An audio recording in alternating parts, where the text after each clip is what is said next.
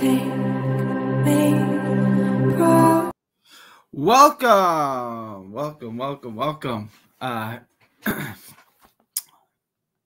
to the Box of Bookie. I am losing my brain today. We got a good one for you today. We're gonna get into it's Marco. It's tomorrow's fight on ESPN. Steve Claggett and Marcos Barraza.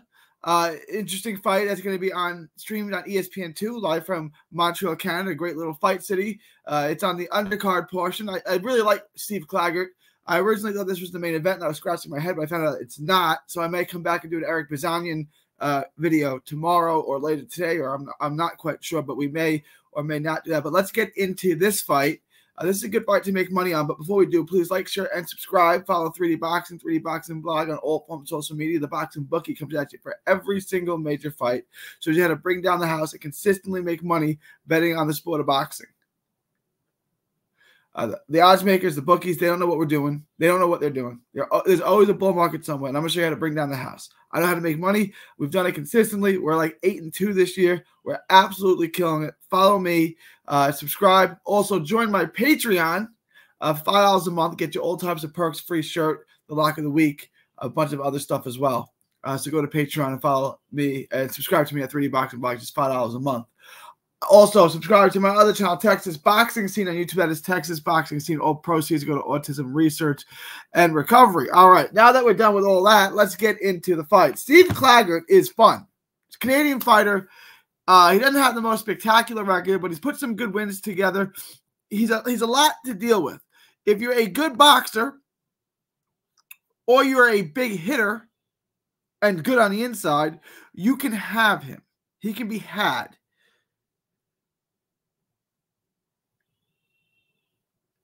But, well, we'll get to that later. He's a 140-pounder. He's got a record of 37-7-2. 2023 was a very good year for him. He went 4-0 with two knockouts. He got wins over Alberto Machado, former world champion. And he also got a big win, a wide point victory over Miguel Medrano. So those were good wins. He's an all-out player. He comes forward. He fights in a phone booth. He's pretty good with his movement. He's not ultra fast. He doesn't have a ton of pop. I wouldn't say he's got no pop. He's got 25 knockouts and 37 fights, but a lot of that is accumulation. He wears you down. He breaks you down. He's got extremely high volume. You know, he's just going to be in your grill, working. He works his combos. He goes to the body really well. He's exactly what you would expect from a super ultra pressure fighter who's just on you. He mixes up his shots. He wants to come forward at all times. He works really clean uppercuts up the middle. So he's got some skill. He's got some technique in the mid-range. Like I said, he doesn't have a ton of power. He fights in a crouch. He makes himself small. He's small to start with, and then he makes himself even smaller in the way he fights. So if you're a tall guy, it could be an issue. It can be an issue. Hitting down on him, he could be slippery. You know, he's not particularly fast. But what he does good, and he's relentless, and he's got a tremendous gas tank, and he keeps pressuring, he keeps throwing punches. He's on you like a gnat, just swarming you, putting pressure on you, hitting you all over the place. Super aggressive, stays busy. If you can picture that, that's what we're looking at. This opponent, Marcos Barraza. There's some tape on him on YouTube. You can find him. To me, this is a guy that's going to quit. He's 23-3. He's got 11 knockouts. He's off the back foot. He likes to fight from distance. He's not your typical Mexican fighter. He's got a couple of losses. He lost on a televised card that I found against a prospect. I think he's from Armenia. Havanis Bakov, 5-0, good fighter. He quit in that fight. After the second round, he just wouldn't answer. Okay, maybe that happens. He fought Giovanni Strafford, too. Giovanni Strafford is the one that just fought Andy Cruz. When he fought Strafford, he quit in that fight too. He quit he kept spitting out his mouthpiece to get disqualified. So, and that was back in 2016. So he's got a history of this. He has a win over Rafael Reyes back in 2016 as well. He's not a terrible. Rafael Reyes is used as an opponent for everybody. He's fought Javi Fernandez.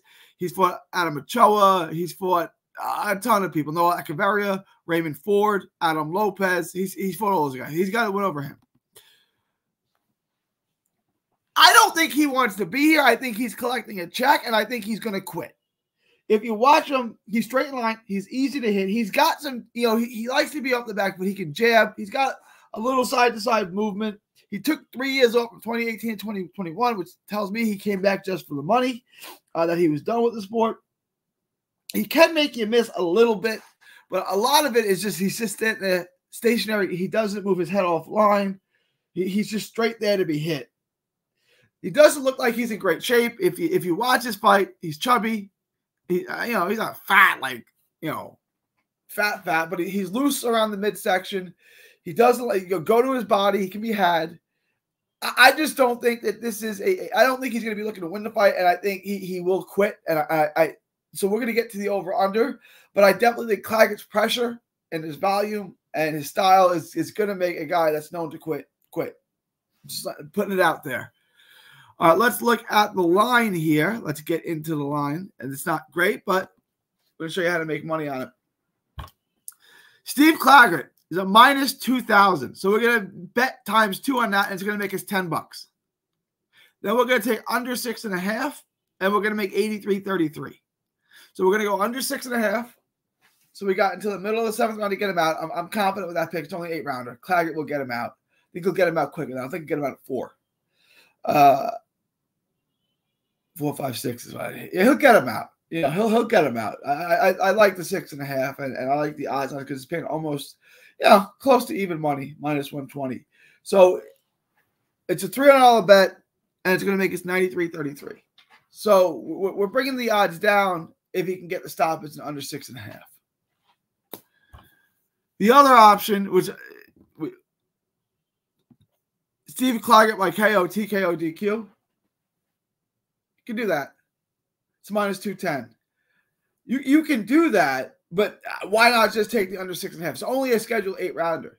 So this only gives you a round and a half, a second half of the 7th and the 8th. So it's just not wise to do that. I would take this. It pays much better. Or you could just bet that Claggett knocks him out and screw all of this. I'm not doing that either. Your head's a little bit. You make a little bit back on the times 2 bet if it does go to the money line. But you could do that. This is how I would bet it. Claggett on the money line and under 6.5.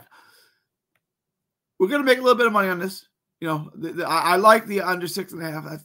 That's what I like about this bet. That's what I want to do because I really like that. And it gives you a chance to make some money. We're gonna keep adding. We're gonna keep, just steamrolling and just pocketing that money, banking that money, and just keep rolling on to the next. Let me know what you guys think. Follow 3D Boxing, 3D Boxing blog, at all forms of social media. The Boxing Bookie comes at you for every single major fight, showing you how to bring down the house, how to consistently make money betting on the sport of boxing. Follow me at all forms of 3D Boxing, 3D Boxing blog. Also, our other channel, Texas Boxing Scene on YouTube. All proceeds from that channel go to autism research and recovery.